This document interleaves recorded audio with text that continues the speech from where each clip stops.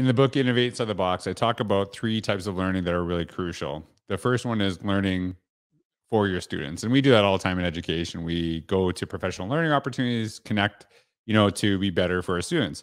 The next one is learning about your students, who they are, what are their experiences, what are their strengths, how do we actually really get to know them, and how do we actually utilize that information to really create a powerful experience. And then the last one is learning from your students, right? And creating a space where you can learn from the wisdom and experience and what people bring. And what I always say is that I always believe that teachers are the experts, but they're just not the sole source of information in the classroom. That there's so much wisdom and experience that actually happens. And I try to model this in my own work. I actually teach a graduate course at the University of Pennsylvania. And the way that I actually set it up is that I share information, share ideas, but I set it up where I can really kind of understand what are the goals, like who are the people that I'm teaching. They all have such different experiences when they go in. And obviously they're learning content. So that's, they're all there learning for themselves.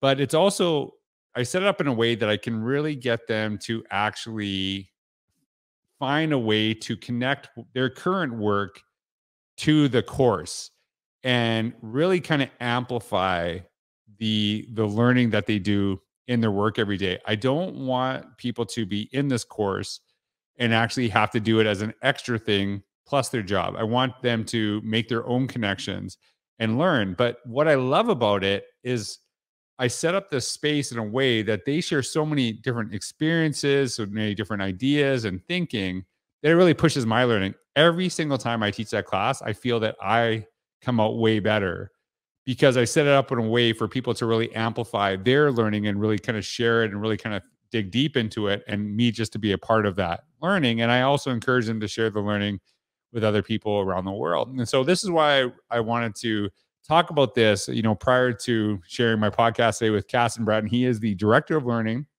at the Nanjing International School. He's an international educator, and he has some really great ideas, some really great experiences. But this all came in, and I've done this before, from actually just wanting to kind of dig deeper into some of the stuff he shared, in the class, because I thought it was really compelling, and I thought it'd be awesome not only to dig in myself, but also hopefully you'll benefit as well. It was an awesome podcast. And shout out to all the international educators that listen to this podcast. I really appreciate it. But I know that no matter where you're in the world, you're going to learn a ton from Kasson. So welcome back to another episode of the Innovator's Mindset Podcast.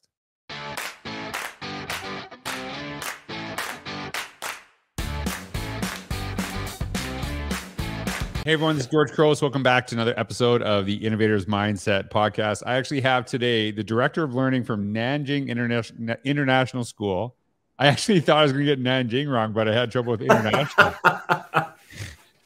International was the word I needed to practice. There you go. That's all right. It's okay. So I actually met Kasson through a course that I'm teaching through the University of Pennsylvania. And like many of the students, he's just doing incredible work. And so I just said, I read something that he wrote one day. And I was like, I'm going to get him on the podcast. I want to just hear about some of the experiences. And I actually, I'm looking forward to talking not only about, some of the stuff that you do in your school, but maybe even, I actually think you're the first, I don't know this for sure. I think you're the first international teacher that I've ever had. And I'm not saying a teacher, not necessarily a teacher that teaches internationally, but I guess maybe I have like a different, like international teacher. Like you're like a pub crawl of teaching. Is that right? That is closer to reality than you can imagine. Right? Like that is kind of like, you just kind of like hang out at a school for a couple of years and then you go to the next, get on the bus and go to the next, country. That's it. That's it. It is kind of true, right? It is a little bit. It is kind of true. Yeah, I've never heard it described that way, but that is spot on. That was off the top of my head, man. So there you go. So Kasson, if you can just kind of introduce yourself, tell us who you are, what you do today, and how you got there. It's a great place to start. Sure. Well, thanks for having me on. First of all, you have a huge following in international schools, by the way. Just that's pretty cool. A whole untapped market. Well, maybe not after the pub crawl comments. No, maybe I more that'll so resonate. After. I have a feeling that'll resonate. Right. So my name is Kasson Bratton. I serve the NIS, Nanjing International School community, as a director of learning. So my 4th year in this role. Prior to this, I was our middle school principal. which is also a job I loved. I'm here with my wife's primary teacher. We were talking about giving shout outs to our early years and early primary teachers in a previous conversation. So this definitely is for your wife. That's for your wife. Special. Olivia, there you go. And my son Harris is in grade 5 and just absolutely loving it. So yeah, we've been here in Nanjing for 8 years. And the school is just a great place to work and learn. So we're here for another few years at least. So we've bounced around. We've been on the pub crawl. We were in Haiti and Scotland and Doha, originally from Virginia in the States, went to grad school in Oregon, just kind of all over the place. But yeah, this is home. That's awesome. Hey, I guess so. Tell me, like right now, director of learning, like what, like there's a lot of people I've connected with over the years, like that are directors of learning. So what does that job entail? Like, what does that actually mean, right? Oh man, I was reading this Harvard Business Review article this week about non-promotable tasks. Oh no! Well, you're under contract, so no matter what you say, they can't get rid of you. You got at least 2 more years. I mean, I think you're right. I think the idea of a director of learning or a director of curriculum and instruction or whatever. I mean, it's different in every school. In our school, it looks a lot like deputy head of school. So a lot of the things I do, like timetabling, scheduling, calendar making, sometimes high-level disciplinary issues, supporting the director with all kinds of things, sometimes with the board. So a lot of what I'm doing is like, deputy directing. But on the learning side, the most exciting part of my job is that I work with our principals, with our primary and secondary principals and their teams, on curriculum work, on our unit planning, professional development's a big part of my job. So it's kind of a all-encompassing piece. For us, it's basically I do everything on the daily operations side that our director of operations and finance doesn't do. He does everything on the operations and finance side. So I'm on a small leadership team of the school director, myself, and our director of operations and finance. And I'm also on our senior education team with our principals on the learning side. So let's call it a multifaceted role. Well, the one of the things that you said I think really is important to me is that you actually work with your like school administrators to talk about learning curriculum development, because I think a lot of times I shouldn't say, like I say we, because I remember having to be a part of this, we kind of get lost in some of the politics of the job, some of the, operational, all that stuff. I understand that.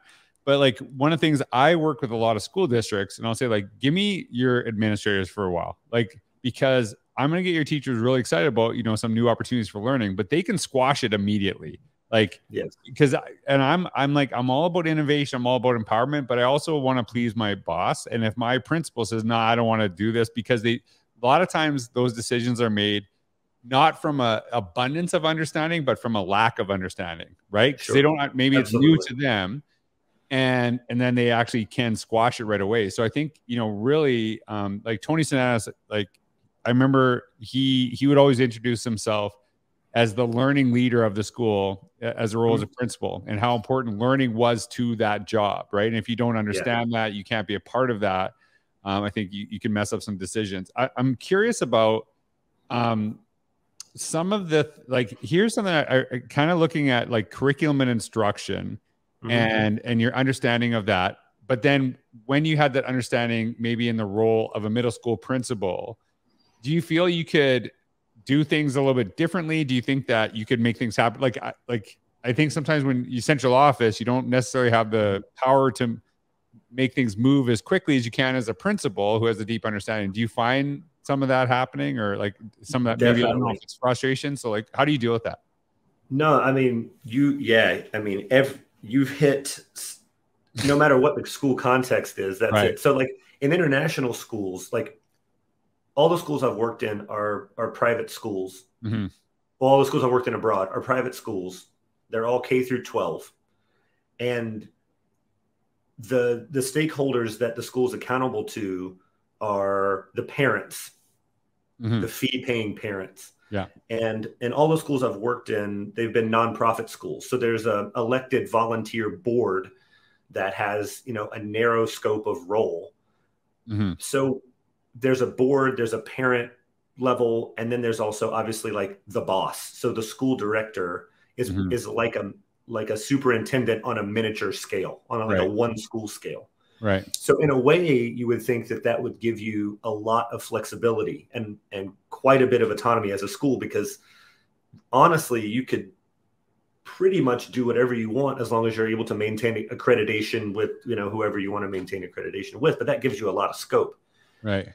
But instead of being kind of beholden to initiatives or 5-year plans from a central office, it's more that you're conscious of, you know, what parent expectations are. You know, are they looking for a more traditional education for their children in international environments? Are they looking for English? Like, you know, in a lot of the context, that's the big driver. And then from the board level, you know, what are their expectations about how learning goes in the school? So as a middle school principal, by the way, I think, I don't know, this might also be controversial. Being a middle school principal is like the best job. I love that. Yeah. Oh man. I thought I'd hate middle school, and I loved it. Yeah. Yeah. Right? It's the jam. And I think one of the things that on a systems level makes it fun is that parents are, I don't know, you get a little more flexibility sometimes in those years. The stakes drop a little bit and things shift into much more of a social, emotional focus, supporting young adolescents as they progress through those stages of their life. So I think, you know, in my current role, we've had one of the things that really helps, especially in like a private school context or in a kind of a smaller, you know, microcosm of a district context, is that the mission drives the school. Right. Like so our mission is about inclusion. So that means when we're thinking about making decisions, it's about inclusion. Our mission is about creative thinking. That's what we're trying to achieve. So with that, if the organization really is mission driven and the board is really on, you know, supporting the mission, which they actually are tasked with creating, so there should be alignment there, then as long as that's kind of your focus, typically you have quite a bit of latitude in how you do that. So we've tried all kinds of crazy things over my time here to try to be more inclusive, to try to be more creative. Sometimes it works, sometimes it doesn't. We've developed a strategy about student voice and student choice, like a lot of schools have.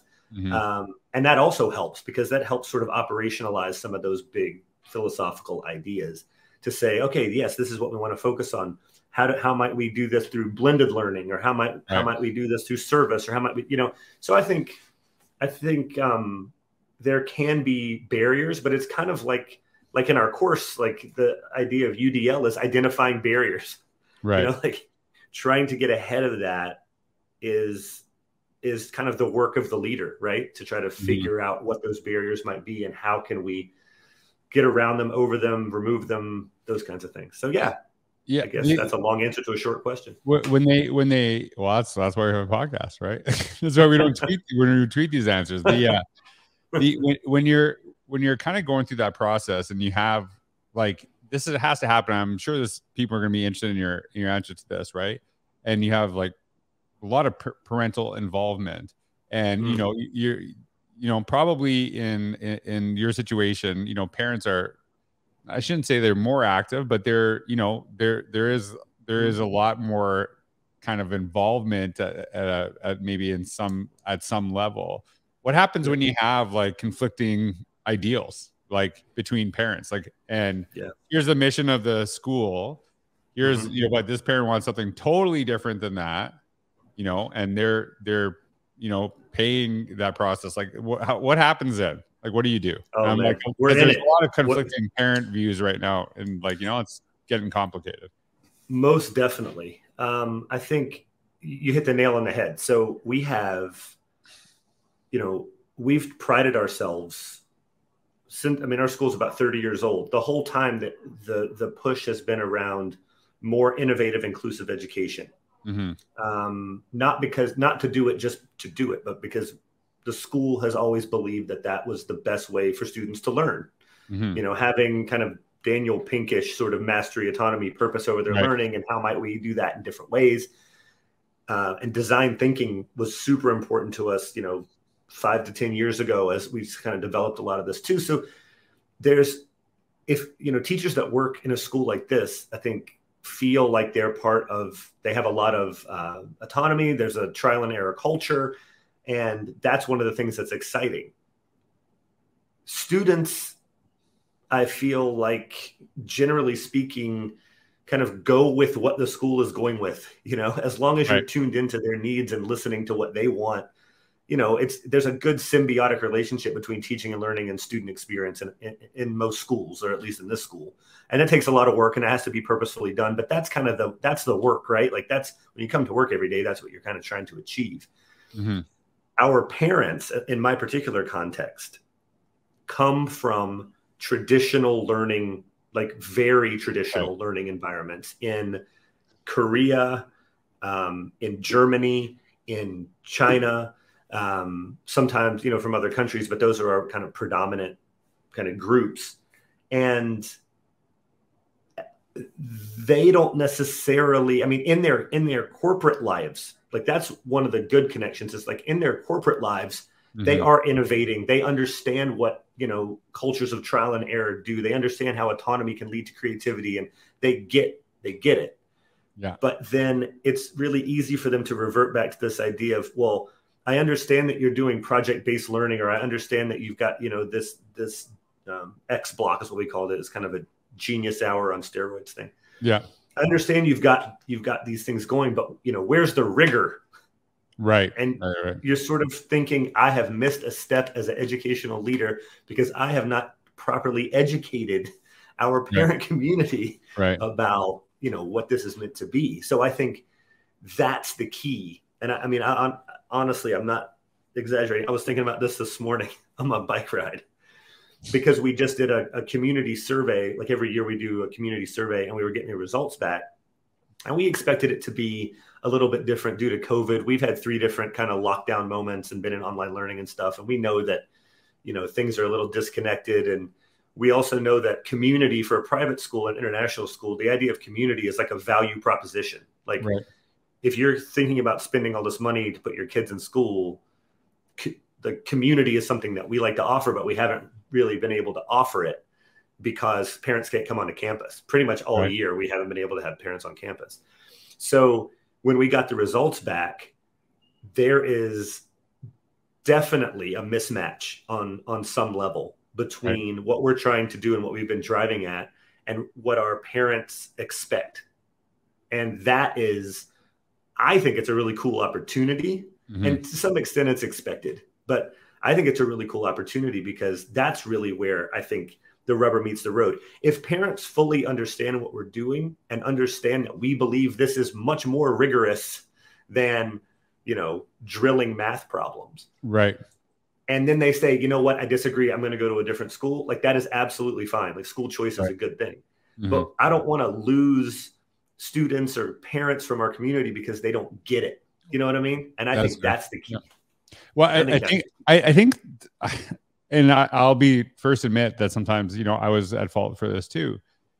You talk about, like, I'm saying you as in me, right? You talk about the idea of like project-based learning, innovation, all these things that are really important, and they're kind of where you're going to, but we don't talk about some of the boring, like, foundational things because that's not really exciting. It's just kind of like, that's just, what we do to get to that point. And so then there is that mismatch because of what we tend to not focus on, because I think a lot of people say, like, hey, it's like, I can go to this school that focuses on the basics, or I can go to this school that focuses on innovation. They're like, well, no, this school is focusing on innovation through actually giving basic skills to get to that point. Yes. It's not an either or, right? It's actually saying, how do we go beyond the basics? Not how do we neglect them? How do we go beyond? Yes. So I think that's a really important aspect. There's one thing that you said to me, and it reminded me of, I'm a huge basketball guy. Phil Jackson, my favorite coach ever. Really, when he brought the Chicago Bulls, I remember reading in his book, he talked about the players in his team, right? They basically there's one Michael Jordan, right? And that's it. There's one Michael Jordan. He would actually have like individual, he'd get them all to read books, but not all the same book. He'd say, like, hey, this person should read this book, this person should read this book. And he really understood the strengths and what people brought to the table on his team, but they all still work to one vision. That's kind of what I was thinking about when you're talking about that. It's not about like everyone has to be the same person when you're walking out. it's like, hey, we are working toward this vision, but we are going to bring out the best in you so you can contribute. And I really love that.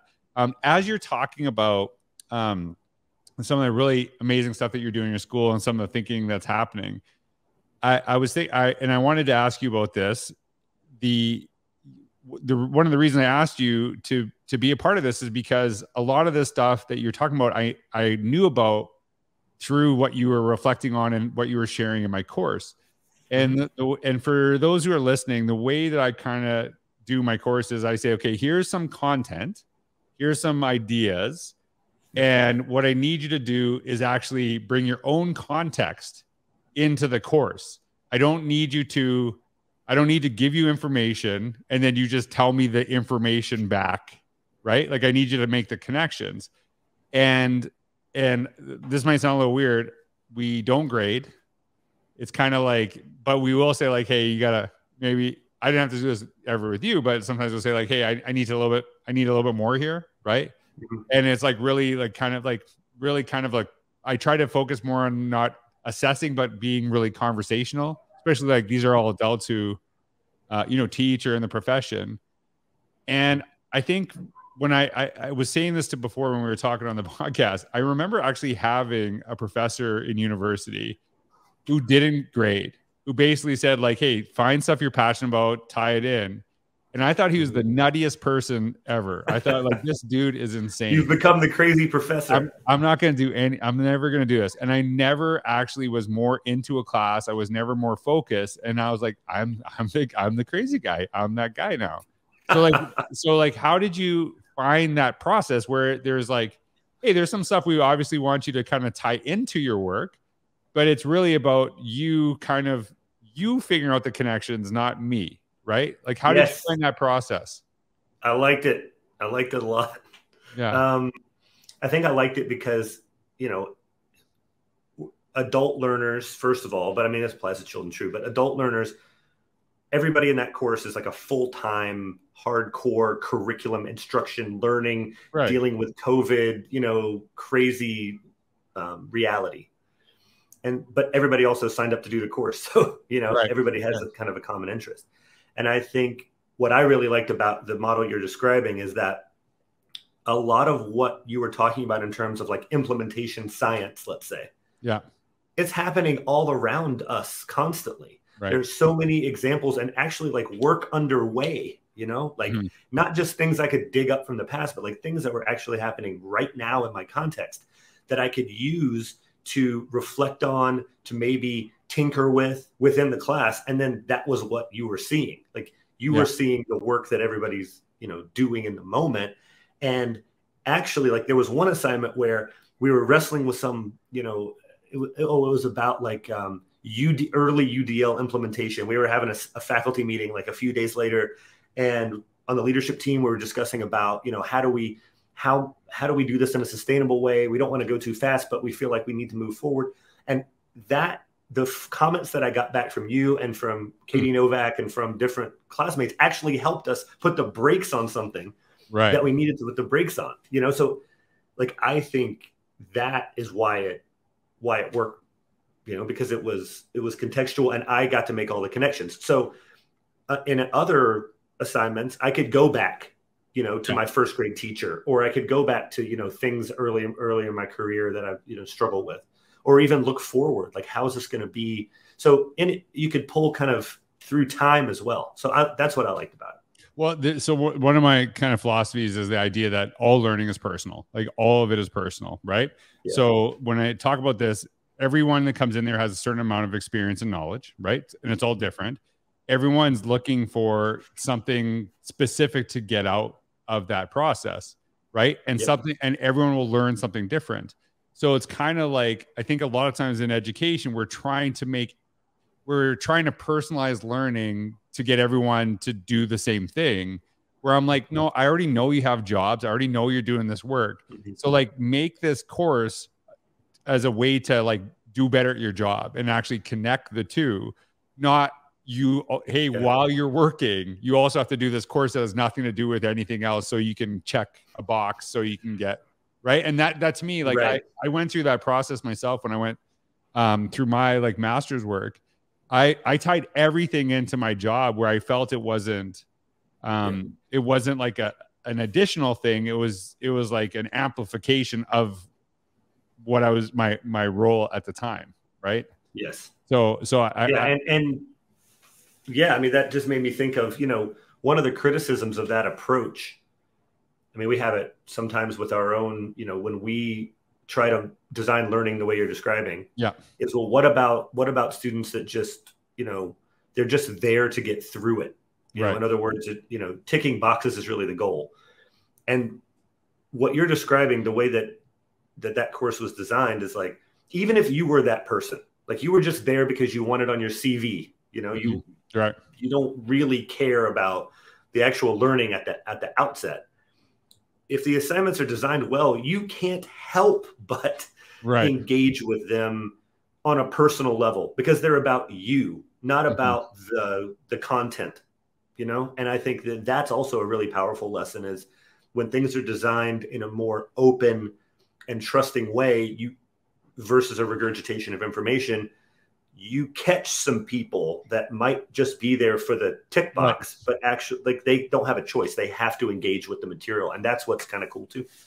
The thing that I remember saying to this group, that one of the first things I said, look, we're going to do learning in a little bit different way. And if you appreciate it, if you appreciate the delivery and how you're going through the experience, I do expect you to do this with your students. I do expect you to kind of like create the same experience. Don't go like, oh, I love like the conversational style of assessment, but grades, right? And like, do you know what I mean? Like this is meant to kind of think like, how could I actually create, not like, how can I recreate this experience with my students by, going through it, not just reading about it. And I think, or, like hearing a lecture about it, but not actually experiencing it. I know that probably people are going to be interested in your experience as an international educator, and like, why did you do it? What's that been like? So like, what I feel like I'm the most boring person. I would never do it. I am like such a baby. I talked to another podcast. Like my stomach just cannot handle like certain foods. And I have had some bad eating experiences across the world. And I'm like, it wrecks everything for me. But like, it's some of the, like we were talking before, some people that I know wanted to have a 2-year experience at a different school, and they just want to do that, come right back to Canada, come right back to the US, come back to North America. And they are gone. They're done. Right. And they're like moving country to country and country. So like, what actually, like, what triggered you to go in the first place? Right. Yeah. And like, and why have you stayed so long? What's the experience been like? Yeah, good question. I think I'm just hoping this is like, I got in trouble with the law. I wish it was that interesting. Yeah. I actually think the first thing is like being aware that it exists. Right. There are hundreds, if not thousands, of international schools all around the world. Mm-hmm. And the only reason that I knew about it was because I had family members, my aunt and uncle, were working in an international school in Egypt when I was growing up. So I knew that existed, kind of tangentially. And then when I was becoming a teacher, I guess, and I know all teachers will resonate with this. There's like push and pull factors. Mm-hmm. Like working in public school in the United States is a heroic job, right. Really in any system. But, there are certainly some push factors.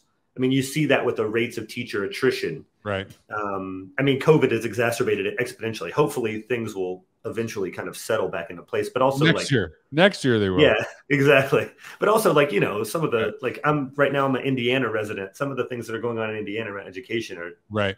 That's why I say it's heroic. Like you've really gotta, believe that every child needs a teacher and that you are there for the kids. So for me, it was there was this push factor of, is this really where I want to spend my entire career? And then there were pull factors, which is like travel and exotic experiences. And, I'd only worked in public school. So working in a private school, working in a K-12 school versus just in a middle school or a high school, those are all kind of kind of pull factors too. And, the lifestyle of most international school teachers is pretty sweet. Yeah. Sometimes it's really hard. When it's hard, it's really hard because your family's not around you. We have our son, he's been growing up away from his grandparents, there's really hard things about it. There's also great things about it. So I think from the professional side, one of the best things about it is that each school has a great deal of latitude to achieve or push forward towards a vision that is unique to that community. And I think as an educator, you get a lot of slack in how you approach teaching and learning. And that's really exciting. Very rarely is international education driven towards a test, although you could argue that some models like the International Baccalaureate are still driven by an exam. And of course, our students are, they're taking the SAT and they're really excited about that. And the parents are nervous about all that stuff. But we don't have like state testing requirements and that kind of thing that can sometimes hijack, creative thinking and just kind of put it on one single track. So that's kind of why we've stayed in this game, because now our son's growing up and we really like the way he's developing as kind of a global citizen. I know it's kind of a cliche, but his friends are Chinese and Korean and Mexican and Swedish, and he's having experiences that he probably wouldn't have as much of. I mean, those experiences still exist in national systems in the States, but not to the extent. So yeah, we love it. So I'm gonna make an observation of something I noticed, and you tell me if I'm totally off here. I found that it was really interesting when I visited, and spoke at some conferences at some international schools, that there's a very obviously transient population, like a lot of teachers that are in and out, but it was so welcoming and so familiar too, right? Like it's both. It's not like even if you're there temporarily, there's such a collegiality between educators in those spaces, because maybe it's part of it, because maybe everyone's away from home a little bit, maybe. Yes. Right? Would that be an accurate assessment? That would be man. It's like you work here. You're describing you're describing what it's like. And I also think that one reason it's that way is because that's how we design it for students, because students are transient. So the way that not all international schools are the same. There's a wide variety of kind of business models and approaches. Some schools are international and name only. Some schools are super, completely committed to the idea of international mindedness. But in general, I think international schools are designed so a student could leave here. Like a student in my class is moving to Warsaw, Poland. Like they're going to go to the American School of Warsaw, and it's going to feel a lot like Nanjing International School. Right. And I think it's that way for teachers too. Teachers are moving around and it's exactly the same thing. More or less, it feels pretty similar. Yeah, that's awesome. Well, hey, anyone wants information, Kasson will hook you up. So I'm not trying to drain the talented teacher pool of Canada and the United States, but if you're interested, a lot of people listening are like, I'm out of here. I'm gonna go. That sounds awesome. Every child needs a teacher. That's right. I agree. Kasson, seriously, it was awesome. And thanks I know it's like 6 p.m. here. It's 8 a.m. there. I really appreciate you doing this before your school day. And now you got to work all day, and I'm just going to go watch sports. So I'm fantastic. Right. So Kasson, everyone, make sure you connect with Kasson. You can see his details below. And I'm sure he'd love to answer any questions, but you're doing some incredible work. Give a shout out to Craig and your staff there. And thanks for your kind words too. So everyone, thanks for listening. Kasson, thanks so much for being on the podcast. Thanks, George.